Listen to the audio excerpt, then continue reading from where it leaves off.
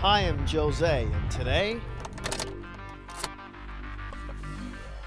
I'm on the job. Who gets up at the crack of dawn, eats hay, produces milk, and can pick his nose with his own tongue? No, not me, the water buffalo. And today, I'm at the source on a farm, learning about them from an expert.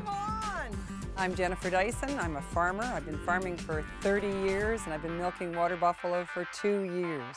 Got to get in there and feed them. Come on.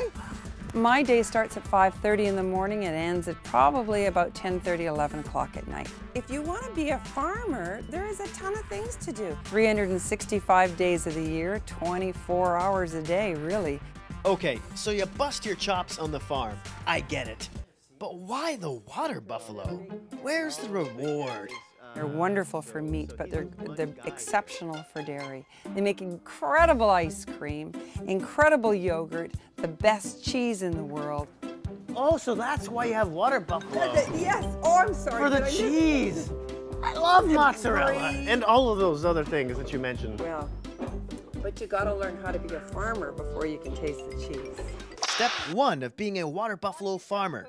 There's no eloquent way to say this, nor do it, but I will say it involves a wheelbarrow and a shovel.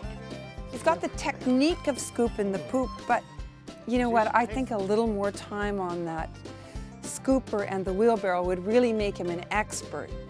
An expert, right. Step number 2, feed the babies. These female calves will mature, eventually be used for milking, and can grow to the age of about 20. The males, however, will probably end up on the menu by age 2. On to step number 3. More poo? More poo!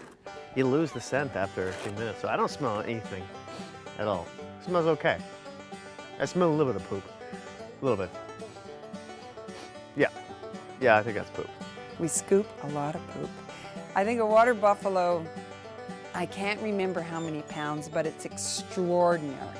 And we compost all of that manure, and it grows the best grass for our water buffalo.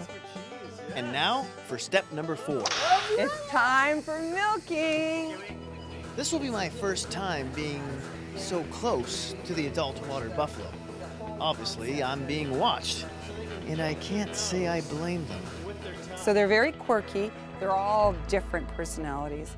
Some are very aggressive, and we've had to be very, very careful in how we introduce strangers to those more aggressive ones. But on the whole, they're very neat animals. Really? Feels okay.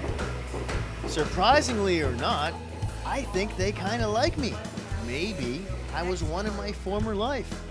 A farmer, that is, not a water buffalo. On to step number 5, scooping. I'm not even gonna say it anymore.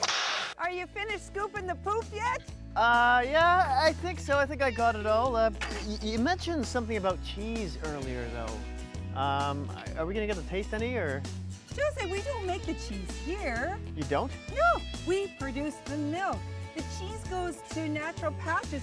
As a matter of fact, Doug just picked up the milk. He's taking the milk. He just left right now? Yeah. Wait! Where are you going? If you want to put me to work, send me an email. Lord Alberni, missing out on the cheese. I'm José Araujo. Ah, he's gone. I forgot to tell him I've got cheese in the fridge. Would you like some?